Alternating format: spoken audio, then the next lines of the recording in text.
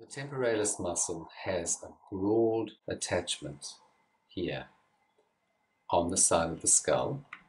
You can see that the muscle itself is a good sized muscle, even though it's flat. It then becomes a tendon, tucks under the zygomatic arch, which is your cheekbone, and you can see it's been cut here so you can see the muscle more clearly.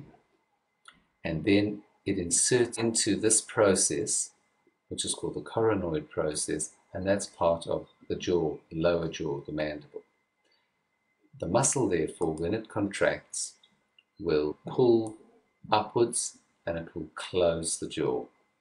We've talked about the problems that would set pain off and set triggers off in the muscle. We'll now look at the triggers, and in fact there are 4 sets of triggers, and they're very interesting.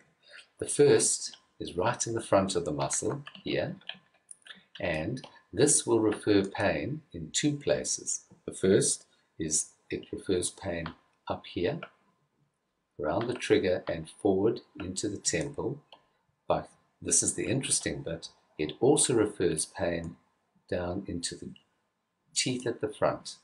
You may have a slight sensation coming down, but you may just feel the pain in the teeth in the front. The second trigger is slightly further back, like this, and it refers pain up into this area here and into these teeth. And again, you may have a small sensation. The third trigger, which is further back here, will refer pain into the back teeth, like that. You may also get pain coming up the top.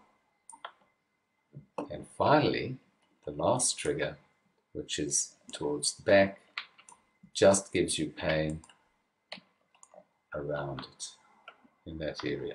So you get these fascinating referral pattern of pain up into the temporal area and down into teeth. And very specific, this trigger to that tooth, this trigger to that tooth, this trigger to the teeth at the back.